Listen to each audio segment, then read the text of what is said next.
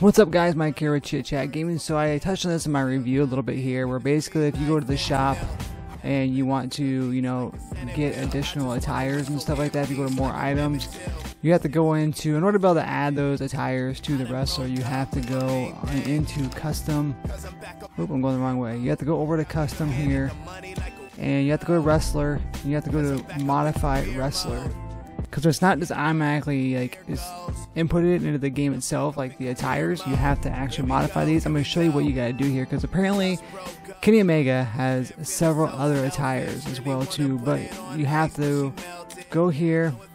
I'm sure there might be other wrestlers in here as well too. I'm sure everybody might have a couple attires. I'm not too sure. I have to go back and double check, but for sure though, Omega does. If you click on this, so right here you have new preset. So of course this is the original, which you'll see right here.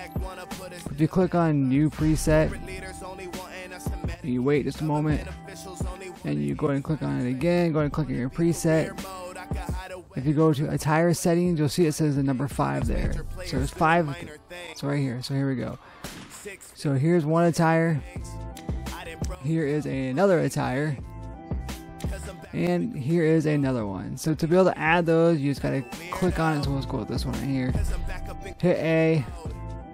You can add a shirt if you want, but for this we're gonna say no. And then we're gonna be here, and then we're going to hit B now. It'll take us back to the menu and just hit finalize.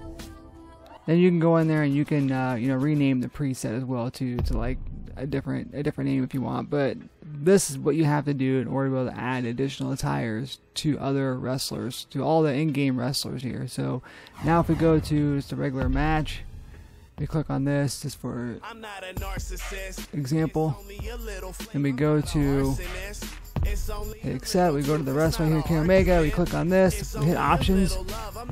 It should say original, and then preset 1, which is the new one we just added. So again, you can change the name. So there you go, guys. That's how you add additional attires, whether you get them in the shop or you purchase them in the shop, or they might already just be in the game. This is how you add those to each wrestler, guys. So let me know if any other questions down here below. I'll keep you updated on as far as if other wrestlers have additional attires. I'm sure they probably do. So once again, guys, this has been Mike here with Chit Chat Gaming. If you guys like this video, if you choose to, make sure to subscribe to the channel and turn that bell notification to keep updated with all things that is Chit Chat Gaming. And as always, guys, take it easy.